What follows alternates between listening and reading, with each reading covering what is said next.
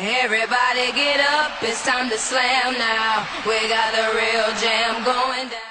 I started playing in like 8th grade, so like right before I got to high school.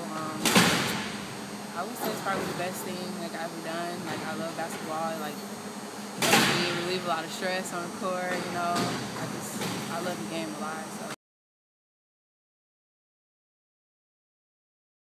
No, I was a cheerleader. Like once I started playing in high school, I knew like right then and there, like this is what I want to do when I get up in my 20s and teenage years and play in college.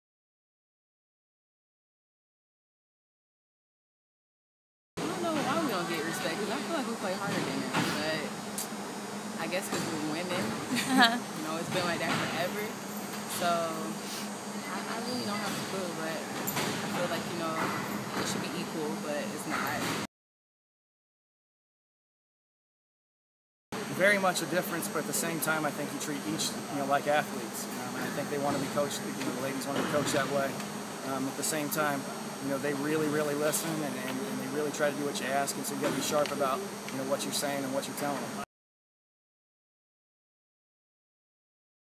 Well, she's really gotten better throughout her career and carried us at different times. And, she's a kid that has been through a lot, but at the same time, it's meant a lot to her.